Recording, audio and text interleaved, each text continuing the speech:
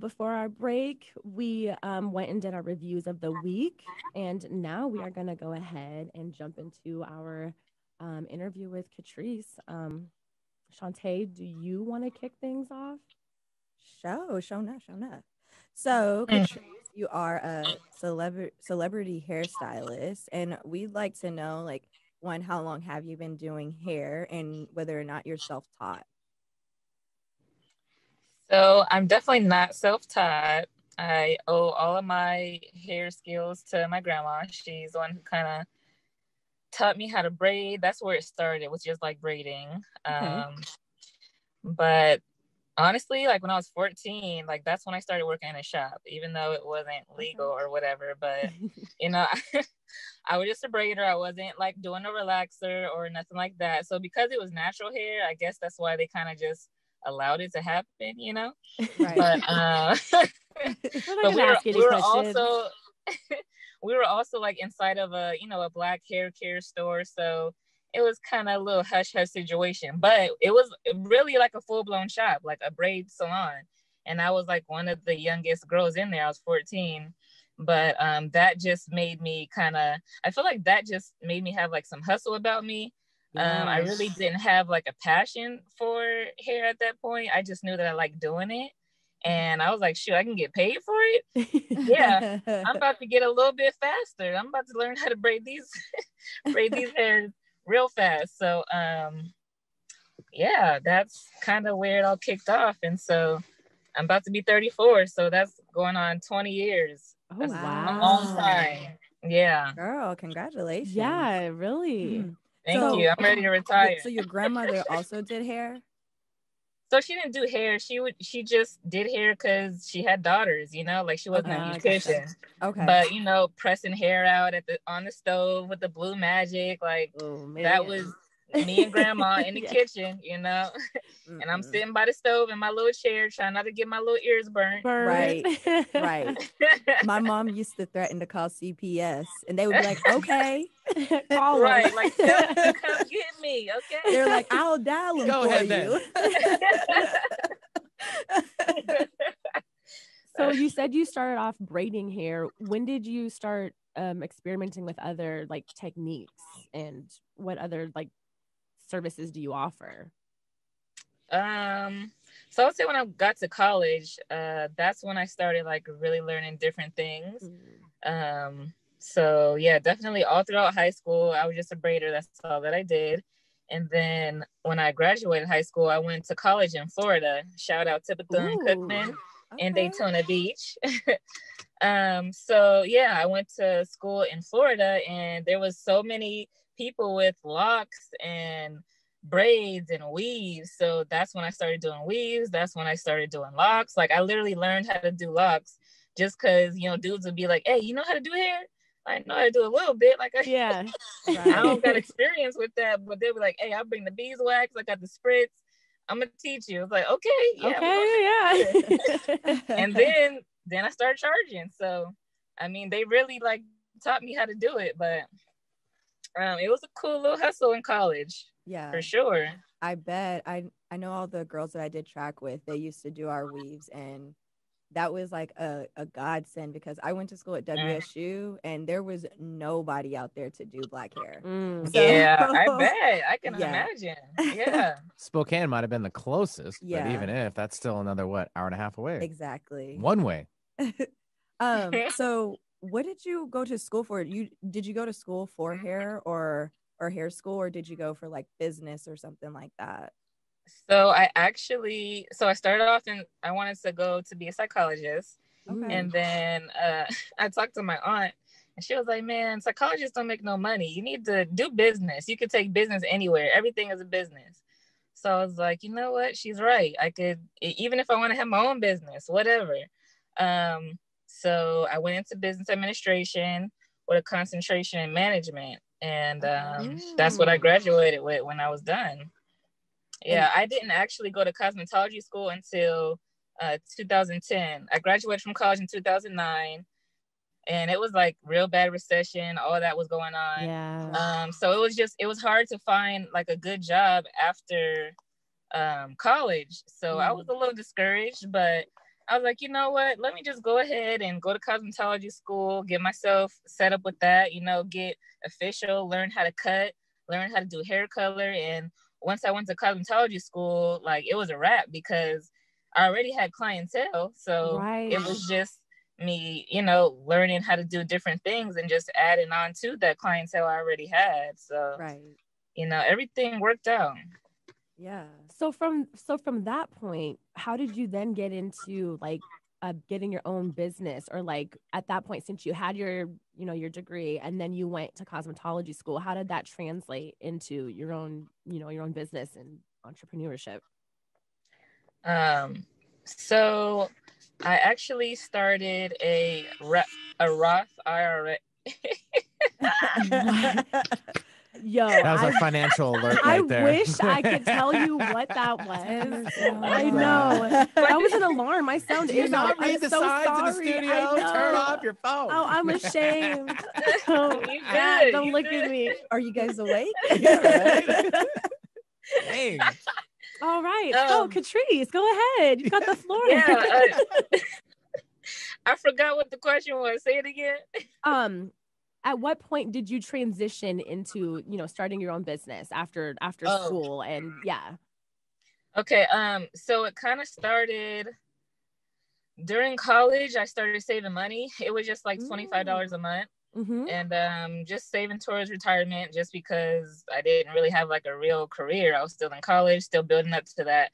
So I started that, and I kept like putting money into it. And after, let me see. So yeah, I graduated college, went to cosmetology school, got married, and then we were both like really putting money into it. So it was like building up or whatever. And it was like, okay, we could either get a house or we could get a business. And I was like, let's get a business because that'll help us get money for the house.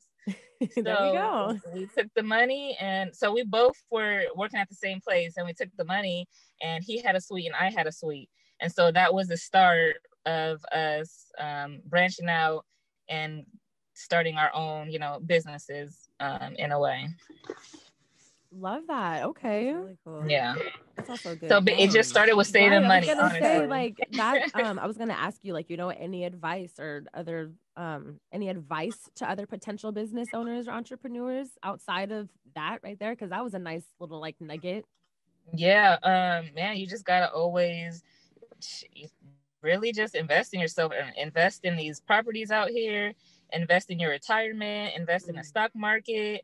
Like all of those things, like you need to just tap into all different streams, especially passive income, because you just don't know what life is going to throw at you. Right. And like COVID. Especially, COVID, prime example, like I'm not in a position where I could just, work from home per se, but I got to be at the salon and get it. So there is no really like unemployment. I mean, I could if I wanted to, but you get what I'm saying. Like, of course. What I'm hearing, I'm a little bit older. To go in to make my money. What I'm hearing is I'm a little older, so like having those little nest eggs, it's obviously beneficial in the long run, and knowing that early is very savvy on your part, and hopefully some of our listeners will take a cue to that. So I was gonna say a lot of kids.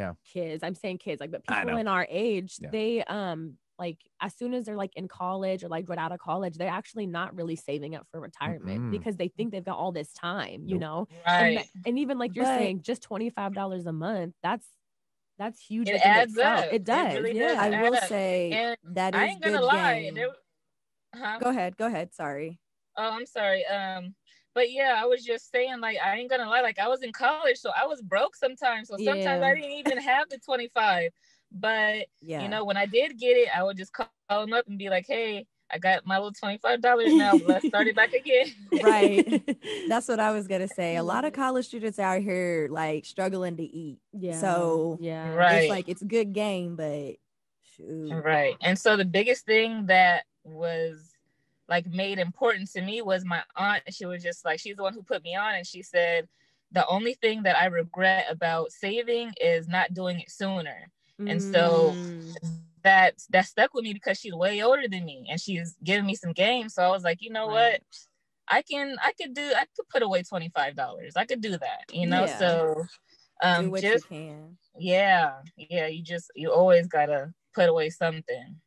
I'd like to know, like, what are some of the challenges that you have faced with being a business owner and an entrepreneur, if any? So, man, there's a lot. I'm gonna tell you right now. Balance of life, and being a creative and having so many ideas that you want to get out, and like, but you still, like, I'm a mom. I used to be a wife. I'm divorced now, but like, so just think about this. You being a mom, a wife, business owner, you got to do your own taxes. You got to do your own marketing. You know, it's, you got to be your own receptionist, your own scheduler, like photographer, man, like there's so many hats. And some days I don't feel like doing nothing, you know? Absolutely. I get but that. There's always something to do. There's always something to do. So it's really the balance of life for me. And now I'm working out, so it's definitely helped me to like put my life in a schedule and like just be more regulated, and it just kind of helps me clear my mind. But a balance of life, it's just hard, man, especially with COVID and having kids. And now they in school, you know, so now you're a teacher too, man. Right? Now you're a part-time teacher. Yeah. Now I'm a teacher all of a sudden. Shoot. Girl, I feel that balance of life a lot with the podcast and everything, because you know, we have full-time jobs. This is a full-time job within itself, you know. It's hard to separate it sometimes. Like, we're like, when do I have any time to just myself? And I feel like there is not a day where I can't like do anything. You gotta plan it. You have to plan it out. I promise you. Like, I used to be like the friend that you don't see for like 3 to 6 months because I just been going in and doing stuff. But now I'm just like, yo, I want to do lunch with you. Let's plan it in a month. We're gonna do this once a month. So I've started doing that, and like that has just like helped me like keep like flourishing my relationships, but it gives me something to look forward to. And I literally schedule that time out. Like, I'm not scheduling a client at that time. I don't care what's going on. I'm not scheduling nothing between, if I'm going to lunch with my friend at 12 and 2, that's what we're doing at 12 and 2. And so you know, you got to make time for what's important to you. And I'm learning that, and it's just important to really do that, you know. I like that. I think I'm gonna try that, because I feel like I really struggle with like trying to make all this work and then also trying to like make time for my friends and relationships. Oh my gosh. For sure. Like, I feel so bad. I'm like, I feel so bad that I've not like seen you or talked to you. But like, also, like, I don't even know where I'm at right now. Like, like if my head wasn't attached, I wouldn't know where it was, you know? Right. And I know my friends get it, but like, I hope that they also understand that I think about it more than they probably realize. Like, it does wear on me. Like, how am I going to make all this work out? And I'm going to take that. Like, I'm going to start scheduling some time out. Like, we're hopping on a call. I don't care. Yeah. Like, I'm gonna just get a little personal with you guys, but I was thinking about like my grandma, and like I don't really see her as often as I used to, because like years ago, before I had 3 kids, I used to go over there more often. And since I started scheduling out like time to like go to lunch with my friends and stuff, my mom should just like, you know, call your grandma. And like, you know, stuff, it'll be like on the top of your mind, and then the day goes on and you done forgot about it. So one day I was just like, my grandma's getting older.